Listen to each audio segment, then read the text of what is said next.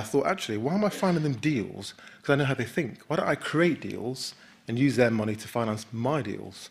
And that was the big change. That's why I started to build my own, what I call my own sort of balance sheet, a capital structure. So that again was about the USP, the differentiation in a very, very cluttered market. And those investments, those businesses were usually in technology, media and telecoms. They got bigger. And in time, myself and my business partner, Simon, we acquired a mobile phone business. Again, another quite tired, saturated sector. And we decided to differentiate it by providing the email, so in your BlackBerry or phone. And in that business, we built a sort of a nascent cloud computing hosting company. I'll come on to what that means. But started to build that. And it was when the board meetings where you realised that you're spending 2.5 hours talking about the cloud business, exciting future, which basically is about an internet business, and half an hour checking that your 45 million mobile phone company can pay the bills of that £1 million business. And that's the day you realise you probably need to sell that one. So we sold that one, cashed in the chips, and began to focus on cloud. And again, this was at a time where nobody would fund us. We went around the city, we talked to, the usual funds, the usual suspects. Nobody really got it. So again, it's about risk.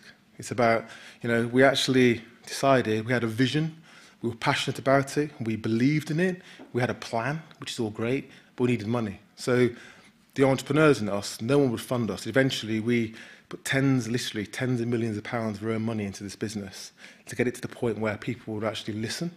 Then they began to fund us. We believed in it, and that's something you need to do. You believe in your vision, and sometimes people will tell you that, that's not the way to go, that's not a good idea. But if you believe in it as a plan, it's credible. It's not always the case. Sometimes you'll see in the den, there are chocolate teapots out there.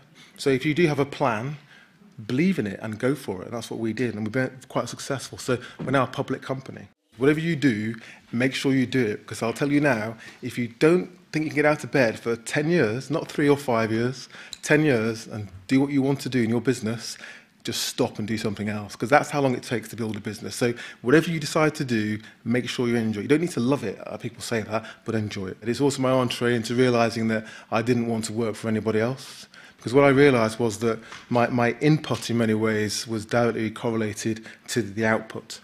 But what that meant was a lot of hard work. It meant, me traipsing around, my town with a very large bag. And that's another thing. It doesn't matter what you do, there will be a huge amount of hard work. 10 years ago, when my mum was saying, "What are you doing walking out of your job?"